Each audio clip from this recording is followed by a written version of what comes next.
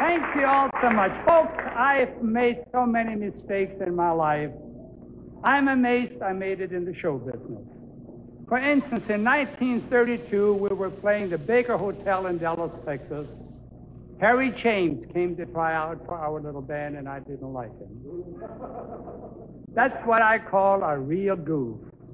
Well, Harry, I don't just want to apologize. I want to make amends by playing your excellent recording arrangement of the Chief that became such a famous recording in this nation, featuring our own Johnny Zell and several of our talented boys. Gentlemen, are you ready? Come over here. Let me give you a good beat on it, huh? Are you ready, boys? Now, wait a minute. Don't be over anxious. I'll give you the beat. Are you ready like this? 1, 2, 1, 2, 3, 4.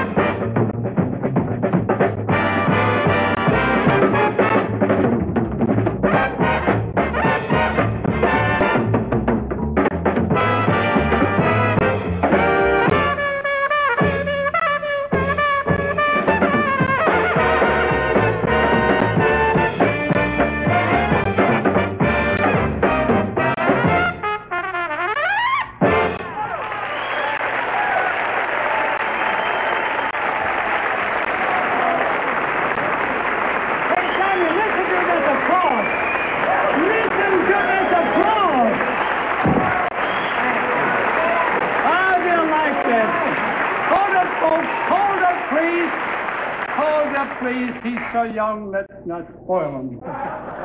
Johnny, do something for me. Right after the show, come over to my dressing room. That was so wonderful. I want to talk to you about a race. Well, my goodness. Thank you, Mr. Russ. Wait a minute. Don't thank me so much. I just want to talk to you about it.